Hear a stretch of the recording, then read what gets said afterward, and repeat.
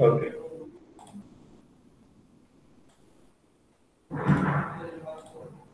Okay, fine.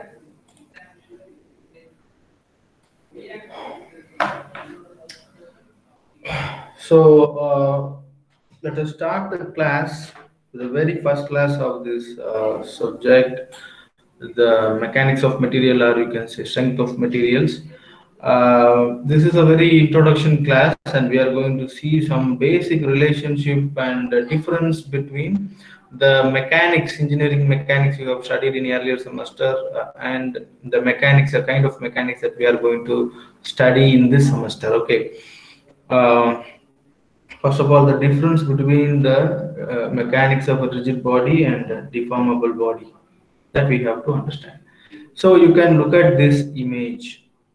So there are two similar images, but with a small difference. Okay. So now you see the balls are hanging in the ends of this plate. Okay, and there is a pivot, a support at the center of this plate. Okay, which is supporting this plate, and you are hanging two balls at the ends. Okay, but what is the difference? This particular plate is bent, and this particular plate is so straight. Then there is no the deformation in this plate. Okay, but you see, you are attaching a same kind of a ball. Okay, at both ends of the same kind of plate, but we are concerning about the deformation in this figure, whereas in this figure the body is not shown with the deformation. Okay, it is shown as a straight plate. So that is a basic difference. So here our concern is changing. That's the point that you have to understand. Okay, so when you hang a ball of load, say W here and W here, okay, then there will be a reaction over here. Okay, there will be a reaction. The same, imagine the ball is weighing W here as well. Okay, and now there will be a reaction at the point of support always. That's what you have studied in your mechanics of rigid body. So there will be force, action, okay, that is W here, and for every force there will be reaction at the support. Okay, there will be reaction at the support. Okay, so you will be only dealing with forces and their reactions in the body in which it is acting. Okay, so this is what you have concerned in your mechanics of rigid body. Okay, then you can simply say this body is assumed to be a rigid one. This will not deflect. This will not deflect under any loading condition. This is what the assumption you had. But in actual case, what happens? In actual case, that flat plate also deforms, maybe to a very small magnitude. This I have. You may also think that this particular deformation is exaggerated. Say this dotted line is the initial position of the plate, and this is the deformation. So this deformation, it may be also in microns. Okay, micron means 10 to the power minus 6 meters, which is very small to even see. You cannot see that kind of smallest deformation using your bare eyes. But this particular plate may still be under deflection, but it is not visible to your eye. But you imagine that, say it is magnified and shown here, and there is a deflection. Okay, so that's the thing. So we are now concerning about even the smallest deformation that is happening in the plate.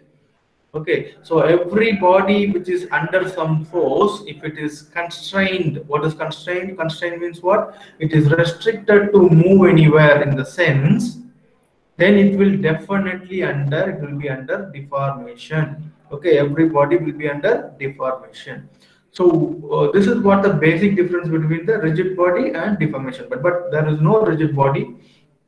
You can say the body is so stiffer for the applied force. Stiffer means, say you have a steel plate attached over here. You say this particular plate is a steel plate, and you have a a small rubber ball which is hanging in the ends of the plate. So imagine steel will be very stiff. Steel will be very stiff, but the balls, the rubber ball, the cricket ball, say the cricket ball is not very stiff. Okay, so that is what we call deformation of the ball. Okay, so it is not very. Can you hear me? Yes, yes or not? Yes, sir. Can you hear me? Yeah. Yes. Okay. Yes, sir. Fine. So when you okay, so when you hang a small cricket ball, the steel plate, what will not happen? The steel plate will not deform.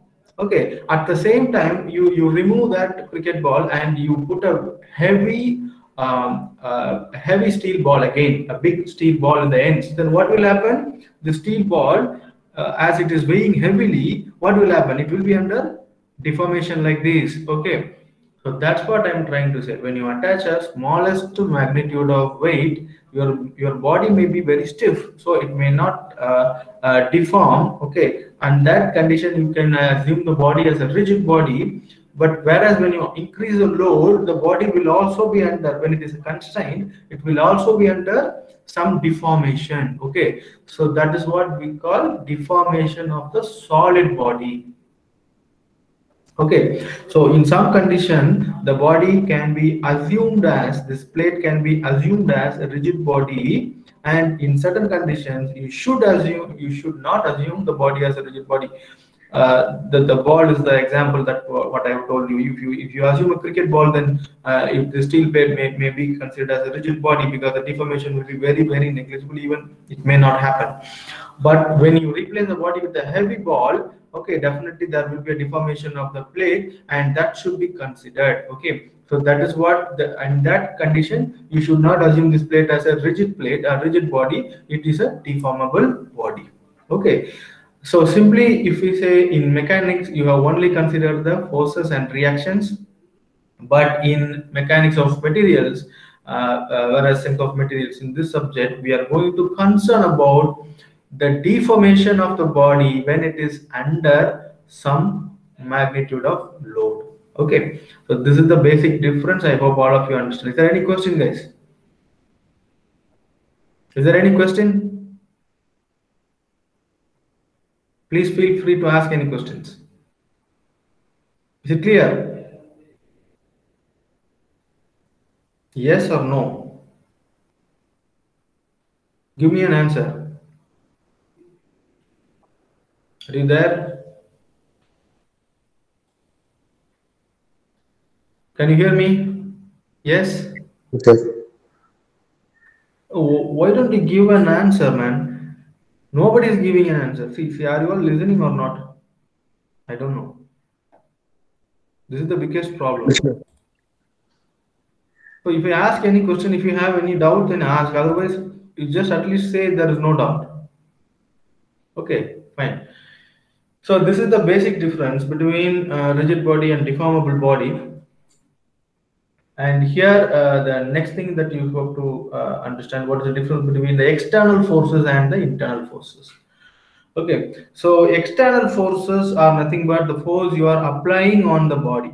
So here you are hanging some weight of W kgs, okay, kgs. This is nothing but the external force. This is an external force, okay, that because this is the load that is applied on the body. Okay, the force that is applied on the body, the external, you can simply say the external force is nothing but the force is acting, the force is acting on the body. Okay, solid body. Okay, and not only the applied force, the induced reactions in the support, they are also external. These reactions, like, so external forces means the applied forces, all the applied forces and reactions, all of them, because reaction is also acting on the pivot. Okay, due to the pivot you are exerting a reaction force on the body. So if you draw the free body diagram for this case, then what will be the free body diagram? So you will be having in your free body diagram, you have to show the forces as well as reaction acting on the body. So for this body only, I'm going to draw the free body diagram in the sense W, these are the two forces acting on the body, and what is the reaction? That is R, that is acting on the body. Okay, so the forces and reactions has to be represented in the free body diagram, you know that, and that's what I have represented. So all these forces are external forces, including the applied force as well as the reaction. All are external forces. Okay, then what do you mean by internal force? Internal force is nothing but whenever you apply a force on the constrained body, okay, then the body will try to deform, as I told you earlier. Okay, this aspect you have not considered in your engineering mechanics, whereas you are considering here. Okay, imagine here you have a bar like this. Is a bar, a small cantilever bar, and now you are applying a force P at the end. Okay, then what will happen? There will be a reaction because here it is a support, right? Then there will be a reaction equal and opposite reaction, that is minus P in the opposite direction. So this is what the only thing you have concerned in your engineering mechanics. Okay. So now what will happen, like, in addition, this body will try to elongate because it is getting pulled, here, it is constrained, and you are pulling this rod in this direction. So what happens, it is trying to stretch out. Okay, it is trying to stretch out. Okay, so now I am just drawing a kind of an atomic way. Imagine these are the atoms. Okay, these are the atoms in the body. Okay, these are the atoms, and you are pulling this body. Okay, with the force P. Okay, what happens? The bond between the atoms will try to stretch. They will try to stretch. Okay, but it is not actually coming out, it is not getting fractured. Okay, these two atoms, they will be having a field between them which are bonded using the electrons. Okay, covalent bond. Okay, so this is one atom and this is one atom, and when you apply the force, what happens? The distance between the atoms are increasing, but they are within the zone of bonding. Okay, so this is what we call stretch. Okay, so when this stretch is happening, what is happening? It is not coming out. Okay, but it is getting elongated. Then there is something offering the resistance to this stretch. Okay, you are pulling it, but your body is not broken. Okay, but instead of that, it is getting stretched. Okay, instead of that, it is getting stretched, but it is not broken. In the sense, what is the meaning? It means that there is some internal resistance, okay, resisting force that is acting inside the material for the applied load. Okay, here you are applying the load P. Okay, say here there is an interatomic bonding force is there. So that is what um, resisting the deformation or the separation of these two atoms. Okay, and that resisting force is the resisting force is nothing but the internal force. The internal force is nothing but, understand very clearly, the internal force is nothing but the resisting force offered by, okay, once again.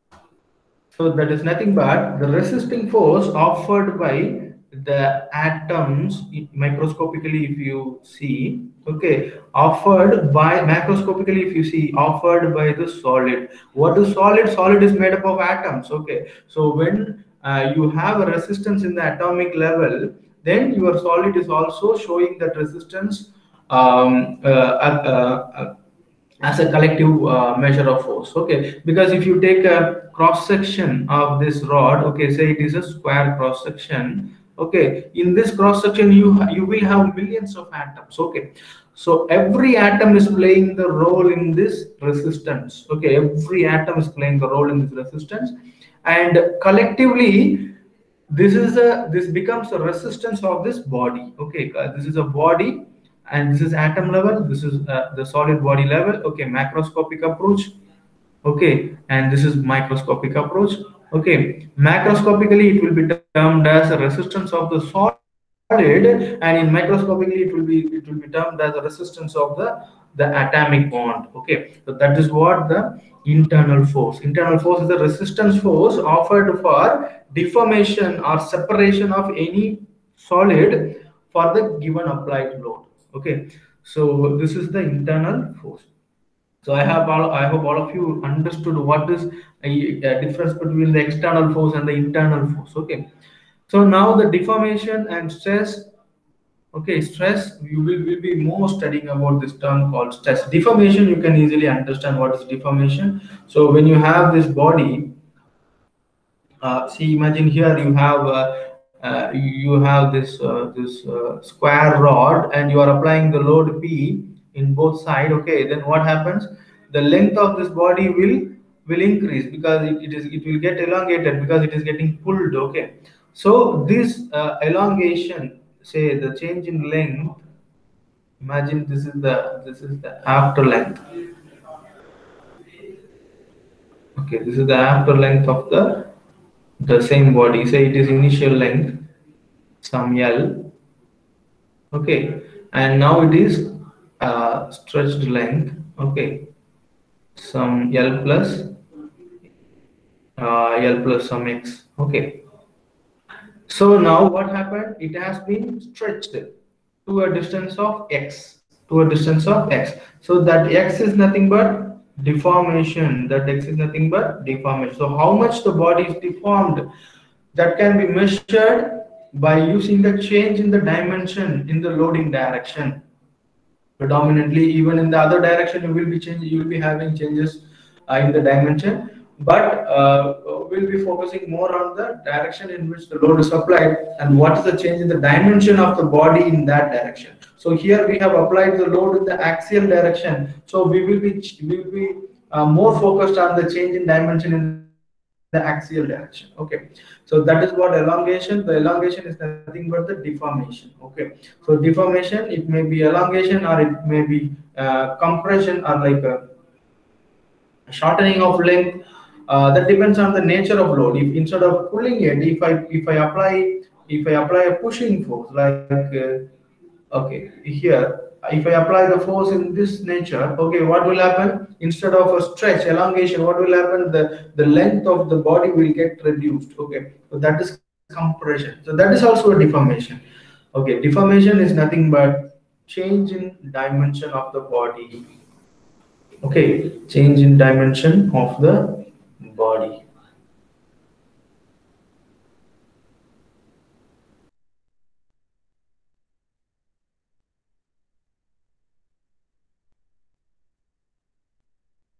When you hear me, yes, yes or Yes, no? yes, sir. Yes. Okay, fine.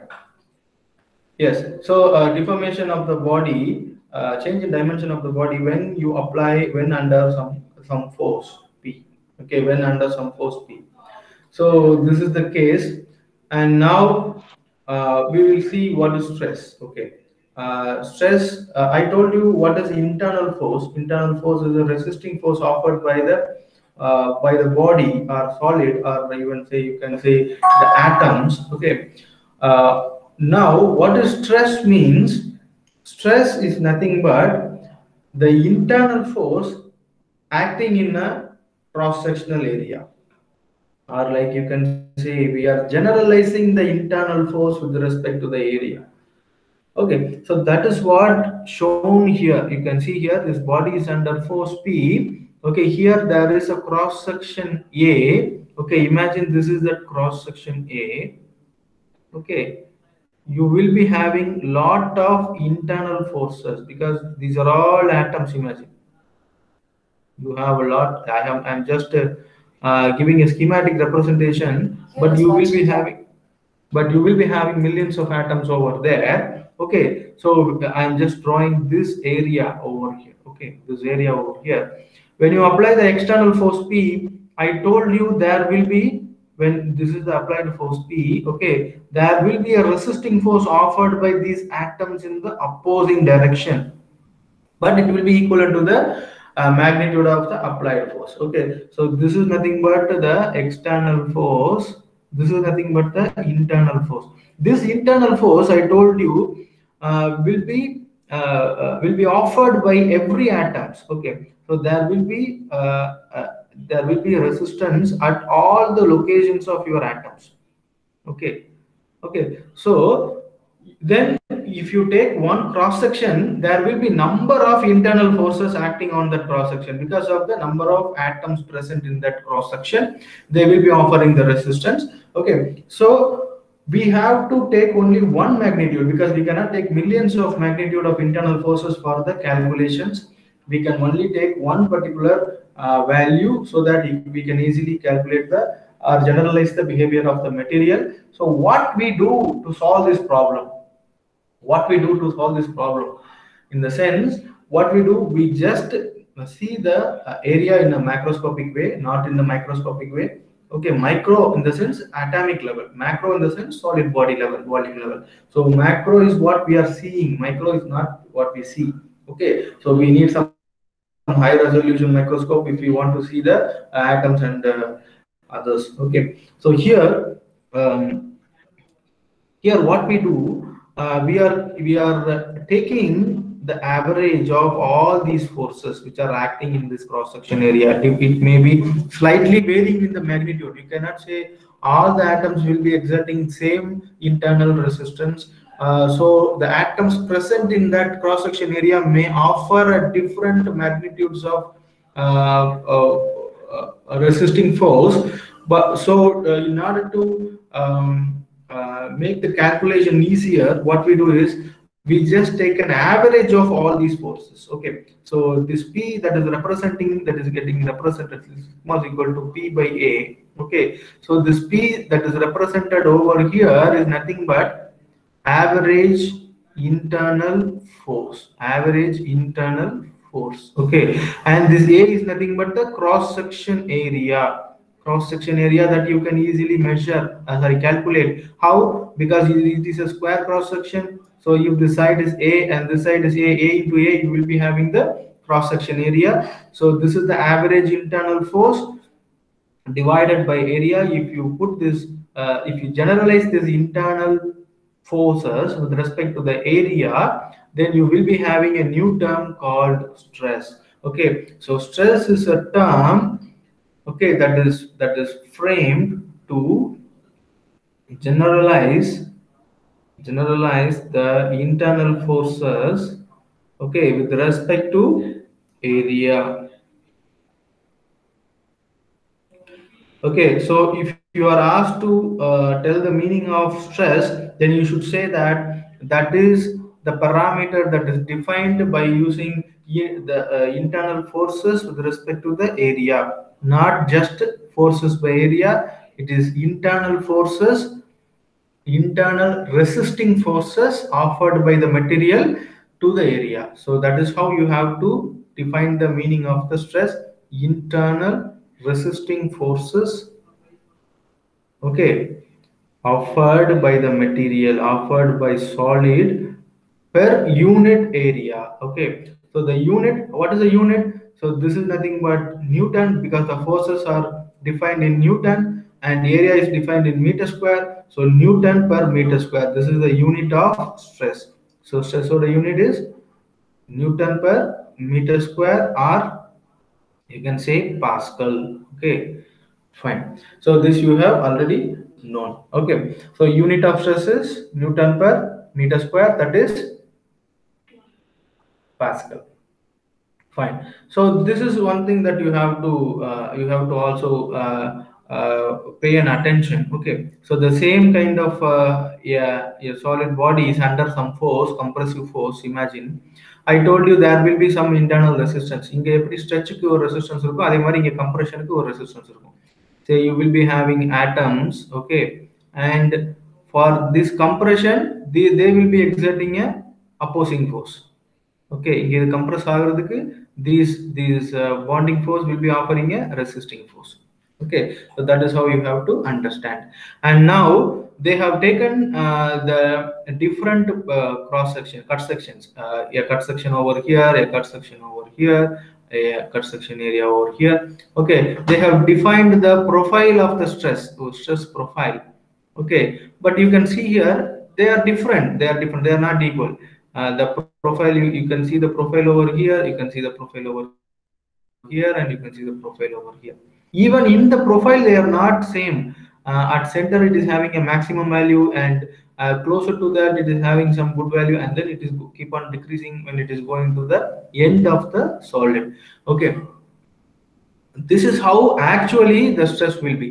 The stress will be distributed non-linearly throughout the surface, in that surface. But for the sake of our convenience, I told you we are neutral, we are generalizing that, normalizing that by using the area, and we are taking the average of these value. Okay, இங்க இருக்கிற the profile, if you look at this profile, stress value over here is different, here it is different, here it is different, here it is different, but we are only considering one stress value, that is average stress value.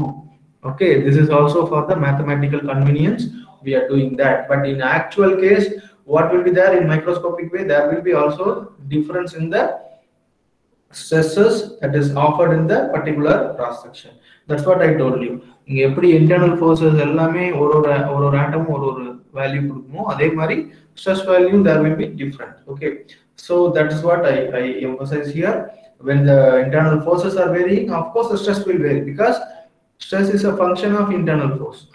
Okay, fine. So to avoid all these problem, what we do is we are just taking the force that is acting on the centroid of the cross section. Okay, this is the average internal force that is acting. Okay, with that average internal force, we are calculating average stress. So the stress value that what we are calculating is the average stress. It is not actual stress. Okay, actual stress will be varying with respect to point to point. Okay, but we are only having the average stress. Okay, so now I hope all of you understood what is stress. Okay, what is mean by stress. I believe everybody will would have understood. If you have any doubt in the term stress, you could ask me now. Okay, is it clear, guys? Yes or no? Yes, sir. You have any doubt? Yes. Okay. Fine. So now, in addition, we have to also look into one more concept in today's class. Okay, with this we wind up the class, and here you see the load is not acting in the actual axis of the body. So this is the axis of the body passing through the centroid of the body. Okay, but if you look at the force that is acting, it is not acting through the axis. It is acting in this particular axis. Okay, so what happens? This is axially acting. These forces that we have discussed here are axially acting, so we have taken average stress. But here, what is the case? In the sense, here, when you have a load that is acting on the body in an eccentric way, in addition to the axial stress, you will be also having bending stress. Okay, bending effect. We will be studying in detail about it. You don't worry about it at this point of time. At this point of time, you just understand that if a load is acting at a particular distance from the axis. Okay, so this is the okay, so this is the axis of the body. Okay, if the force is acting at a distance, at certain distance d from the axis of the body, then what will happen due to this eccentricity? There will also be a moment or bending effect in the body, bending moment in the body. The bending moment will be equivalent to the load into the offset distance. Okay, so it will also try to bend the body, not only the axial deformation. In addition to the axial deformation, it will also subjected to a bending effect. We will study about it in detail. Okay, so there are possibilities for the bending effect also when your force is acting in an eccentric location from your centroidal axis. Okay, so as a summary, in today's class, we have seen the difference between the rigid body and deformable body, and the difference between external and internal forces, deformation and stress, average stress and actual stress, and non-uniform distribution of stress, non-uniform nature of distribution of stresses. Okay, so this is what the content of today's class. Okay, so the unit of the stress is Newton per meter square, that is Pascal. Okay, so uh, so that's all about today's class. So if you have any doubt, you can ask now.